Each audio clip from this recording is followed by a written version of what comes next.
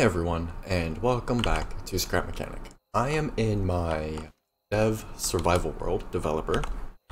I literally just loaded in, still have to put in the commands. Awesome. Oh, I love being able to hear the birds and stuff right now. It sounds so good. I love ambient sounds. Either way, oops. I spelled that wrong. Unlimited. There we go. Okay. So, either way, the point of this video is, once the sun comes up, it shouldn't be too long, I wanted to show my little gas station that I've been working on. Those of you that have been watching for a while will know that I've been working on a little developer world alongside the other stuff for when the next updates come out, so I can kind of have a plan for what I want to do. And one thing that I was thinking, hopefully it gets right out soon. Either way, one thing I was thinking is a gas station that actually works. So, I've come to one of the oil fields, and if we go down below, I'll just cut there so you can see it. I've got an oil, or a vacuum there, and then it comes up through there, over and into the oil silo. And then whenever that is filling, there's a red light on there just to kind of notify, and then there's a red light under the table inside to notify. And then once that is full, see, right out now, once that's full, this will also fill up, and then you can tell, turn it off, the switch is there, and then this switch turns on gas pump. As you can see, gas pump's ready to go. Turn that off for a moment. I don't know why that made it darker in here. Interesting. Either way, comes out to the gas pump, which you literally just, if the green light's on, you come out, hit the button, and it spits out fuel from the fuel silo. And of course, the craft bot in there takes the oil, makes gas, puts it into the silo, or a cistern, whatever, and then, as I said, out to here. This one I haven't wired up yet. I plan on having that as a, just bear with me for a moment. I plan on having that as like an overfill kind of thing, an overflow, so if your truck is filled up, but you don't realize, and there's a big pile, you can just hit the overflow button, and it'll vacuum it up back into the silo, but I haven't figured out how I want to do that yet. So really quickly, because I haven't tested this at all, I'm going to turn on the pump. And that should start filling up the silo. Oh my god, that goes fast now. Then on the back, I just have some pipes to extend it. See in just a moment, it'll start going through this pipe. And then it should fill up these two. Or it might even fill up this one and then that one and then go through, I'm not sure, but either way, these four are like one bank. Okay, so it fills up bank, I guess, and then it'll go through the tube up to the next one and the next one. And then we can start making some fuel. I'm gonna upgrade this really quick. Not much point in doing it, but I'm gonna make a bunch of fuel. And then if we go over here, we should be able to watch everything and to do its thing.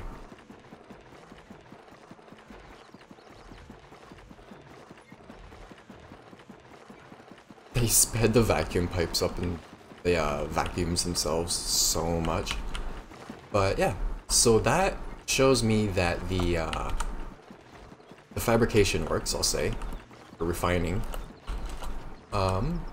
It would be nice if we could have like storage, sorting, and sensors for how much is in something and so on, but for now, this side will automatically stop once it's full. This will stop once the fuel is full, or it should. And then, like I said, this just has the overflow that you kind of have to watch. And then just a basic, simple layout. I haven't done too much detail yet, because I just wanted to quickly get the idea out, and then I'll add little details. Then there's a little parking spot where I just stuck the Warthog, because on this map, that is in its typical location right next to where you start. And then this is literally on the other corner. So, it's a bit of a pain in the butt. So, with the whole gas station thing said, hopefully this isn't too loud and annoying. I could also do like a double vacuum to fill that even faster, but with the whole gas station thing, I wanted a way to realistically fill my vehicles. So I figured you can use a vacuum to fill or empty gas canisters, oil canisters, whatever. Except, so I figured I could put a gas tank on somewhere that it would be convenient. This should be able to still have, say, a chest on top of it. And still work. I'm gonna put that there for now. Actually, I just want to, because of my OCD, make sure it's attached to the bed and not the gas tank. So, either way, my idea with this at the moment is, as I said, gas tank. Got a vacuum that should be that way. And then a switch here. The gas tank drops down on a piston, therefore dropping the vacuum down to ground level, and then a sensor comes out that is attached to gate. So when this is on, and then the sensor senses gas, the vacuum goes on. And then there's just a little delay there so that it doesn't suck stuff up as it's going out and stuff. So hopefully this should work. I'm going to turn off the oil vacuum because it is really annoying in my ear. I'm going to turn on the gas pump. It's on, that's just with some logic gates back there. There is an AND gate there, so you need this switch and this gate to turn on. And then this is an XOR, so either of these switches here can then turn the whole system on and off. Or like this, the pump part. And then it just goes to the lights like a bring the truck back over here and get it lined up. Little basic truck I made to get the point across.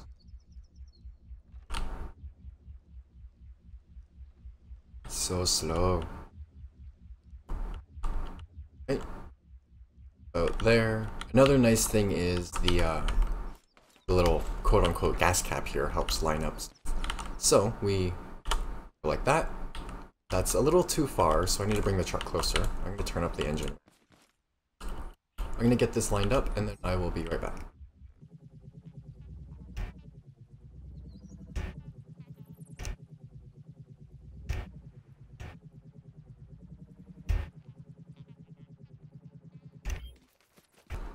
Okay, that should be good. I think I forgot to power that wheel, or no, it's backwards. That's why it's being weird. Okay, there we go. Either way, I will open this because you always put a thingy in your car first. And then let's see if this works. It didn't. Is it not going to take out through the whole system? I have a feeling it's not going to take out from the entire system, so I'm going to turn this off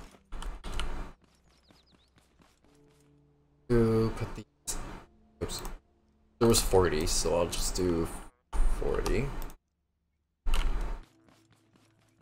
and then let's try this again. Oh, I need the, no. That stores it as gas. I'm not sure. See, I wasn't expecting this to happen. We're learning. I'm kind of confused. I'm going to take out the bottom couple. And then I will link them back up with some pipe. Tubies! Tube! No, vacuum. Vacuum tube. Vacuum pipe. Alright, so we will connect this up. I will put some gasoline hither. Got a lot in my inventory. Gas. That should be around here somewhere.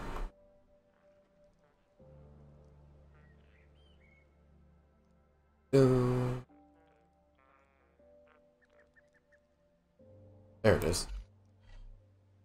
40. Okay, now let's try. No.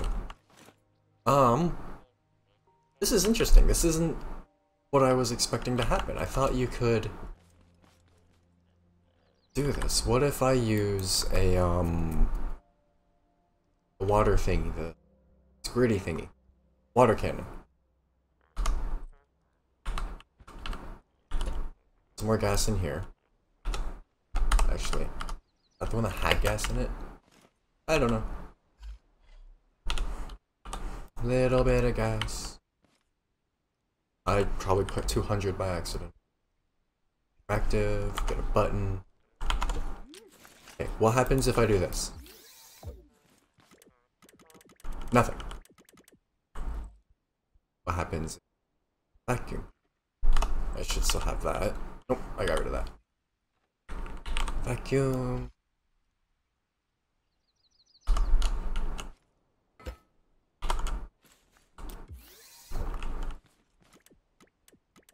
Interesting.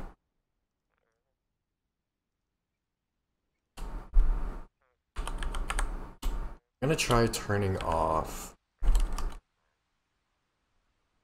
these. No, interesting. Okay. Well, we now know that my idea isn't quite going to work, but if it did, it would. This would still work for probably water or oil or something. Things that you can eject from the thingies, chests. I can't see this not working. But for now, this apparently won't work. So hopefully they'll implement some way that this will work, but for now I guess I'll just do this the old way.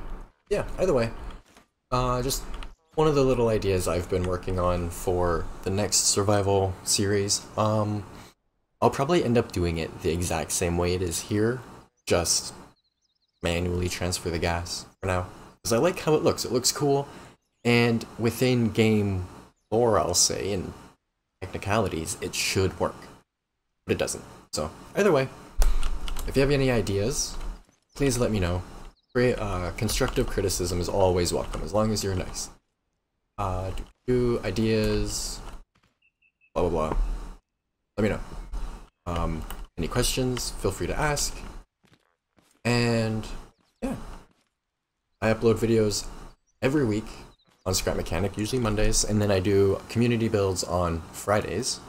I try to do them Fridays, usually ends up on like Saturday or something, but whatever. Either way, usually 2 Scrap Mechanic videos a week, so if you like Scrap Mechanic as much as I do, consider subscribing. And if you want to really support me, consider becoming a Patreon. You get access to all of my blueprints. I just realized I didn't lose all my blueprints, they're on there. There's a bit of a backstory to that, but either way, I hope you enjoyed, and thanks for watching.